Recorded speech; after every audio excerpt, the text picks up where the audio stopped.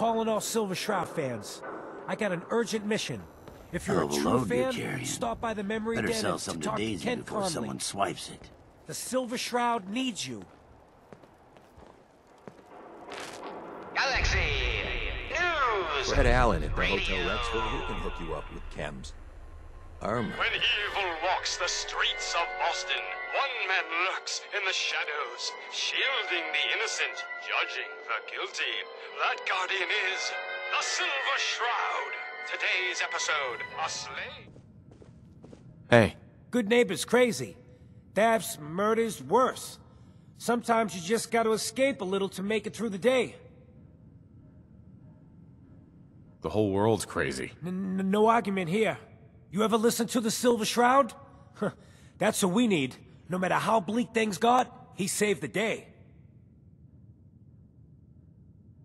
That sounds familiar. You'd remember him if you heard his show. They're the best detective shows in the whole world. My family and I used to listen to every new episode. You mean when they first aired? How? The last broadcast was hundreds of years ago. So, I'm a time traveler. I just got back from visiting George Washington. Now you're just playing with me. Though that would be pretty neat. You know what would be even neater? What if the Silver Shroud was real?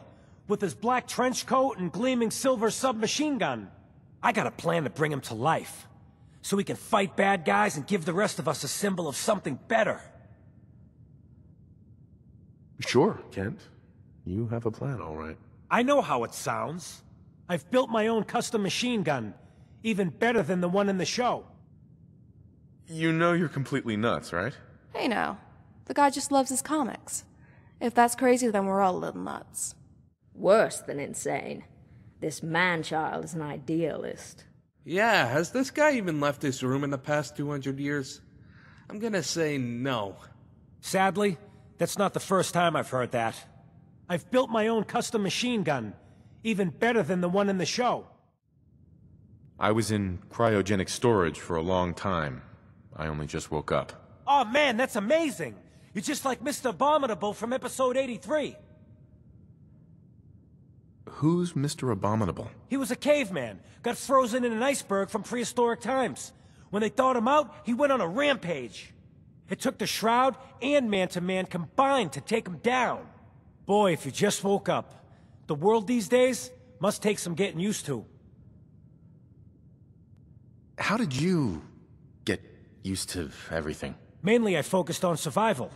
It got real bad after the bombs fell. For a long while, I tried not to think of the good old days. Just too painful. But it's all we got now. So we gotta try and make it better. That's amazing! You're just like Mr. Abominable from episode 83. Yeah, something like that. Boy, if you just woke up. The world these days must take some getting used to. That's an understatement. Things may look bad, but we gotta try to make it better. Wasn't he a caveman? Yeah, that's the one. They found him in an iceberg off the harbor. Boy, if you just woke up. The world these days must take some getting used to. It seems like people are finally rebuilding and recovering from the nuclear war. Maybe in some parts, like Diamond City, but over here, we got a ways to go. You know, you should really just speak plain English. It's just that the show, well, it helped me through some pretty tough times, you know? Boy, if you just woke up. The world these days must take some getting used to.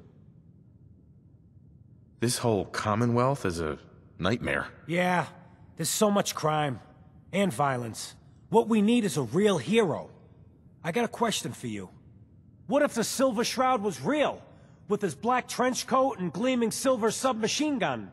I got a plan to bring him to life. So we can fight bad guys and give the rest of us a symbol of something better. Good on you for trying to make the world better. Saving the day and cleaning up the streets. I like it. Someone's gotta make the world better. I'm not sure I picked this guy, though. Oh dear. You aren't thinking of helping this man-child, are you? You do realize he's insane. I just have to do something, you know?